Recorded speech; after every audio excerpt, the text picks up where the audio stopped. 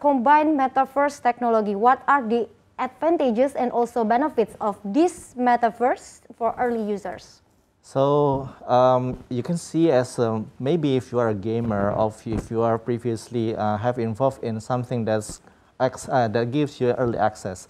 This also gives you something that's like an early access as well in Myriad, such as you can have your minting mechanism, and then later you can have your lens in the metaverse, and then later on you can enjoy all the benefits of the metaverse in Myriad.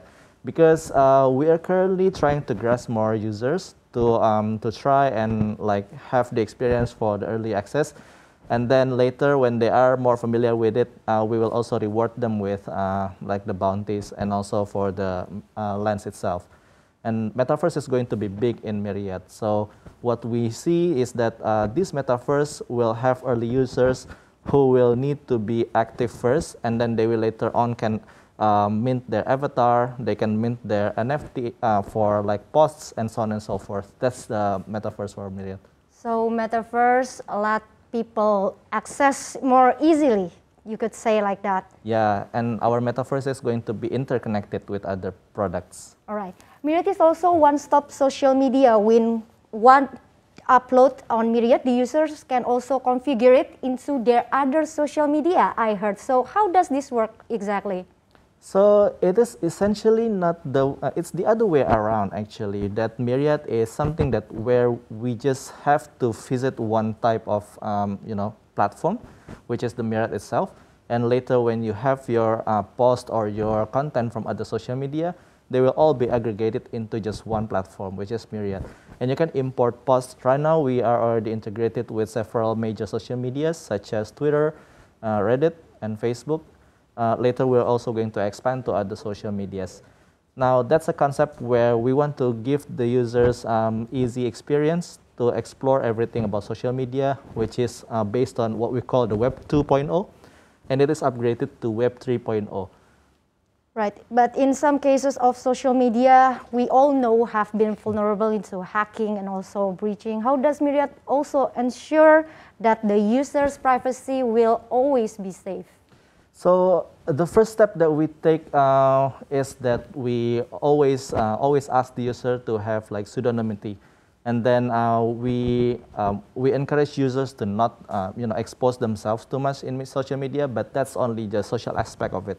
But in terms of the technicalities, Myriad is built on a decentralized platform, which is a decentralized platform that does not like collect all the data into just one big tech and let the data to be manipulated or to be consumed by this one big tech.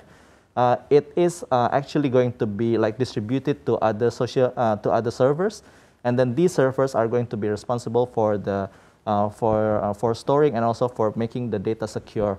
And if there is any kind of data breach, it's not going to affect all of the platform itself. But in fact, almost every social network today, we all know, has made it possible for the users to monetize. And through Myriad, I heard that the users can also monetize their content and have more power or also control over their advertisers on their social pages. Can you tell us more about this? Yeah.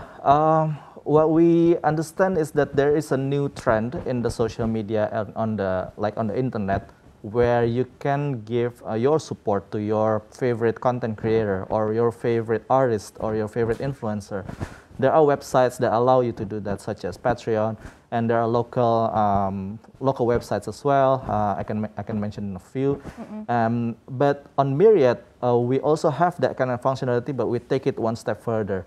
Is that if you are on social media on Myriad, you can tip your content creator, your favorite ones, and afterwards you can have like your own digital community where you can also monetize all of the content in the digital community itself, but with the consent of the community.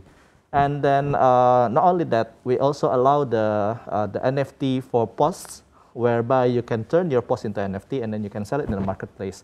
And also it's going to be integrated with our metaverse, where there's going to be economy transaction in there.